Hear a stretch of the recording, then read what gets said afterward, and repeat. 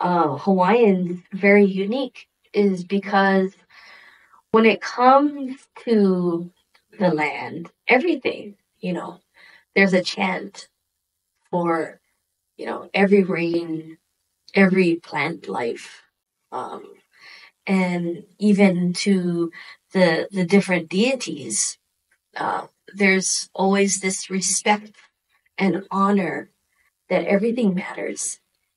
I don't know where else in the world you'll have that connection, while at the same time, when you get the opportunity to work the aina, like work in the lo'i, you are touching that. You're touching that element. You are connecting very spiritually with that element. Mm-hmm. And that is very, very powerful, and something that our people have always, fought for, mm-hmm. advocated for. Yes. But I think, we are entering a new world. We're entering a new time where it's become more critical to really advocate for the stewardship of our lands.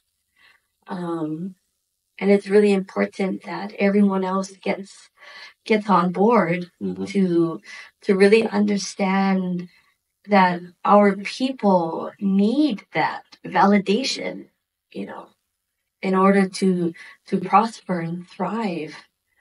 We need to allow our people to have access to the ocean, to,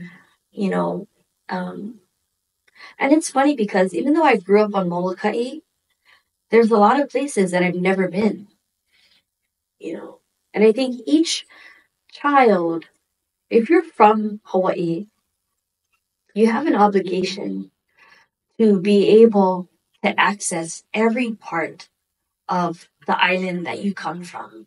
You need to learn of all the mo'olelo, all of the, the ali'i. And this is before, our monarchy, hundreds of years of stories, of responsibilities, could you imagine? I mean, how many ahupua'a are on this very island? But then if you cover those stories, if you block those stories, it's as if, your body, you have your blood flowing, and you have tension, you have blockage, it's like your chi, right?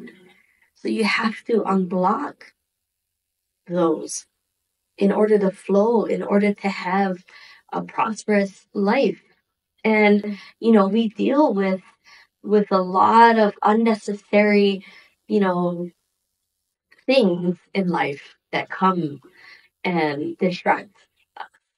But, if we stay connected to the land and to people who carry that same, love and understanding, I think we're going to be okay. And I'm very grateful for you, Alan, to be a spokesperson and ambassador for Hawaii in the capacity that you have, because you don't have to be Hawaiian in order to, share your love for a culture. You just have to have the heart. This island, the people have given so much to me. It would be an irresponsibility not to hold it in the highest esteem when I'm outside of Hawaii. I often share that Hawaii is a very special place, and people say, yeah, every place is special to the people who live there. But until you've worked in a lo'i and connected with the land, or been on Poelo or Hokulea, mm-hmm. and when the wind catches the sail, or the sail catches the wind, and the canoe takes off, there's a certain magic to it. An experience that, you cannot live through AI or through YouTube. Or yeah. You have to be there. You have to be there. You have to feel it. And that visceral connection, it's not necessarily intellectual. It's deep in the soul. Hmm. And I think that's what Hawaii means to me. It's so special. And I think for folks like you, thank you for calling me an ambassador. I don't think I'm worthy of that title.